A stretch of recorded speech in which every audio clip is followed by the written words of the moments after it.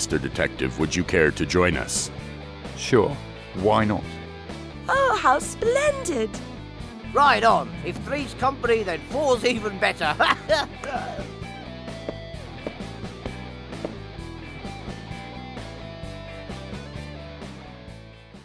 Dead Mountaineer's Hotel is a point-and-click adventure game. It is based on a book that I haven't read, and it is mostly negative on Steam. It looks very comfy though, and I am not one to listen to popular opinion.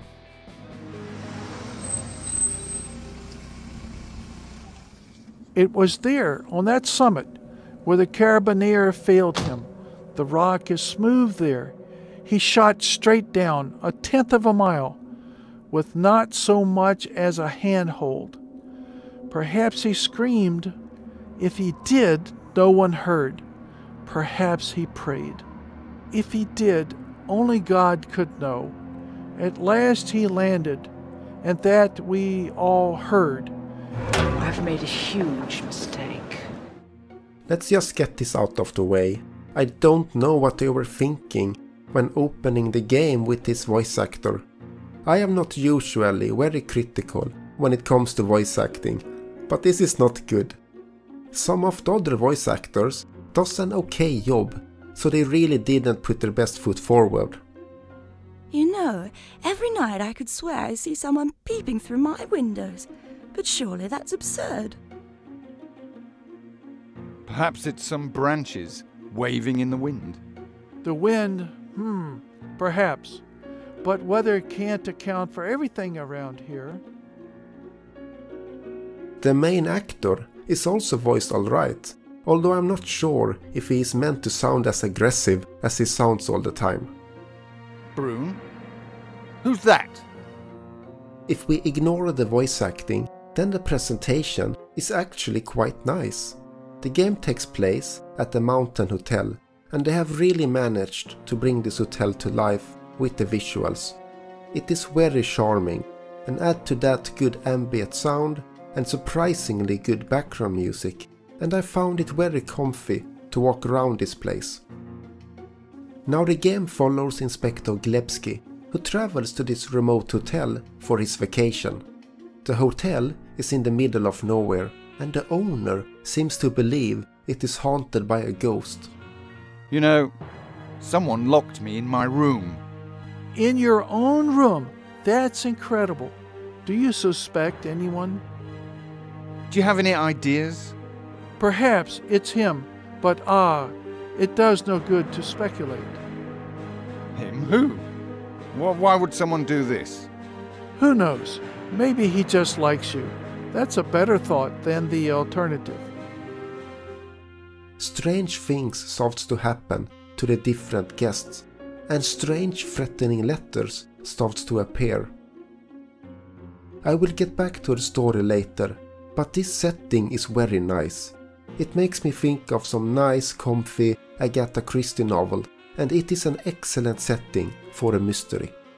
It starts out very slow, and you will explore the hotel and get to know the different guests at the hotel. Mostly, you will help out at the hotel with the odd chores, and there is little actual detective work.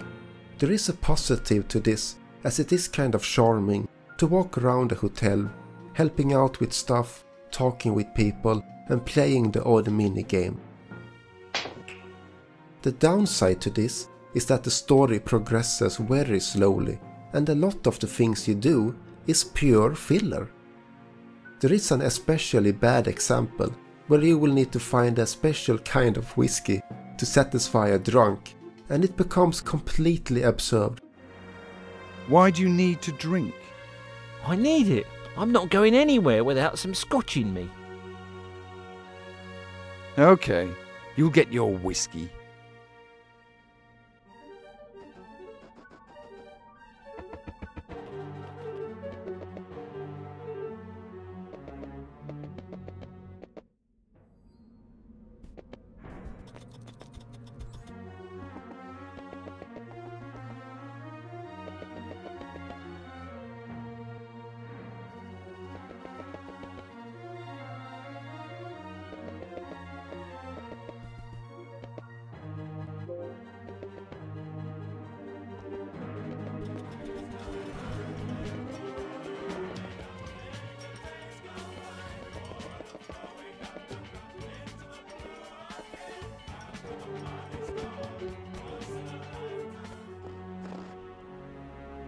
Do you have the whiskey? Yes, here comes your tonic. This isn't Scotch.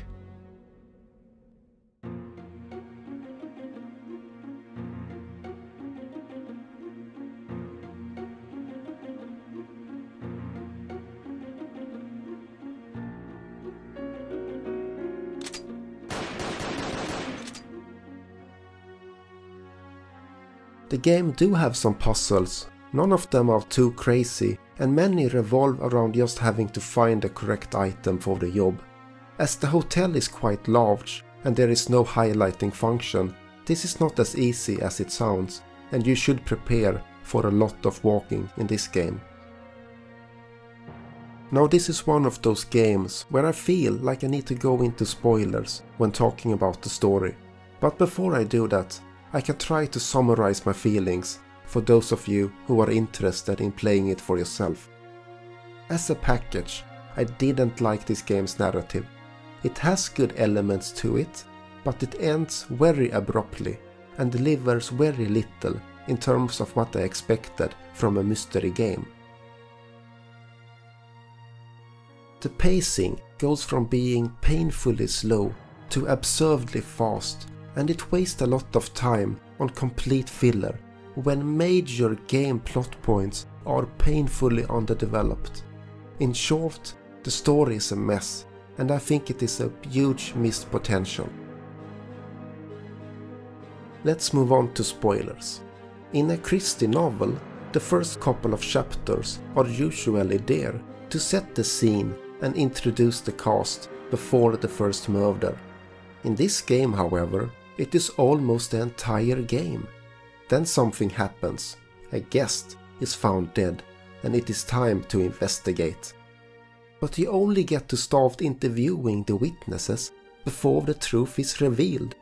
It wasn't a murder after all. It was just a robot with a faulty battery. Silly me. Turns out that most of the people at the hotel are robots, and those that aren't are aliens. Hey, you are a robot as well. This has all been a wacky experiment. Wait, what? We are from another planet, Peter. Simone and Bruin are robots. The barnstoker that you see before you is just a spacesuit, albeit a permanent one. The atmosphere to this planet can be lethal. I did not realize that the story would take this turn. Now after the fact, I do realize that there is a bloody flying saucer on the Steam store page, but I didn't make that connection. I have a lot to say about this ending, but before we go into that, let us all agree on that this ending was obviously rushed. To prove this, let us look at Exhibit A, an alternative ending where the game ends if you give a character a suitcase. Are you looking for a suitcase? Yes, I have it. good. Give it to me. Take this.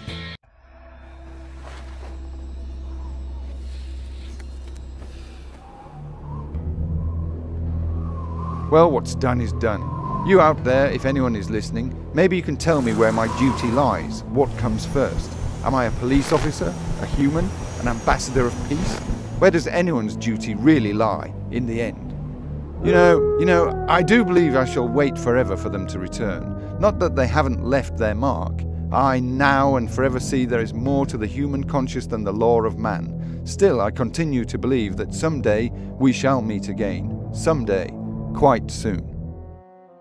This ending is even more abrupt and ridiculous, as you don't even get the info dump. The point is that there is no way that this was how the developers wanted it. The endings are obviously unfinished. I am not saying that they didn't plan to end it this way, as the aliens are in the book as well, but what I am saying is that there should have been some kind of build-up before the twist. Perhaps I am wrong, and this is how they wanted it to end, and in that case, I assume that the developers are either aliens or robots themselves, because no human could think that this twist was handled in a good way. You can't take a story to strange places, but you need to do it correctly and build it up properly. You can't just throw a 1-minute info dump at the player, say later alligator, and close the story with a weak ass cutscene. It is lazy, and no amount of shock value will hide the fact that you didn't bother to finish the story. If this ending carried some meaning in the book, then it didn't survive the translation into a video game, and to me it soured the whole experience.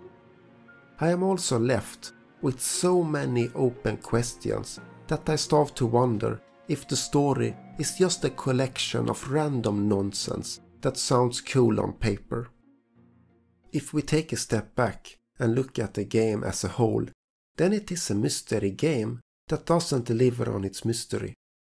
A slow build-up can be nice, but it needs to build up to something. It is a shame, because there are good elements to this game, but it is just not something I can recommend as a package. Good grief, I need a drink. You don't have any more of that scotch on you, do you, Lieutenant?